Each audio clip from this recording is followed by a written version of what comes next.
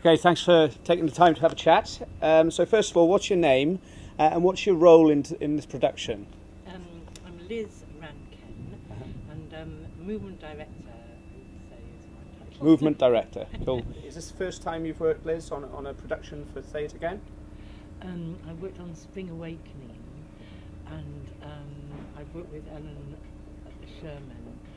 And I first met Ellen a long time ago when she was a performer with Shared Experience Theatre Company, where I was an associate.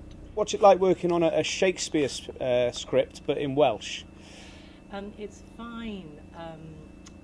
I know the Tempest well. I'm an associate of the RSC, so I know work well, and it's really not a problem. I mean, I'm working with movement, yeah, but I know the text pretty well.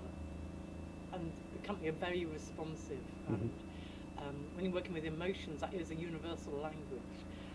The body is a universal means of communicating. In your role as movement director, what do you foresee? I know the production's a pretty big production. What do you see as the main challenges over the next few weeks in rehearsals?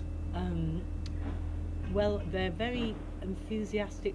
There's a lot of power and energy in their improvisations, and I always like to draw from improvised material initially, so it'll be trying to harness all the ideas and keep that energy as we shape it and form it, which I think is probably always the case if you're working from generating improvised material.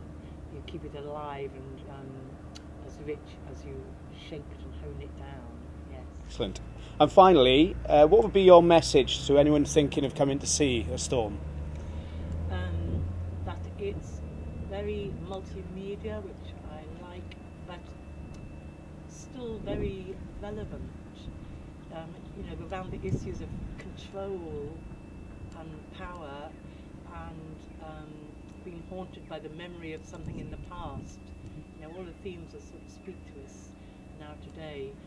And with aerial work and choreography and the sort of multimedia feel of it, I think it will be very alive. Brilliant.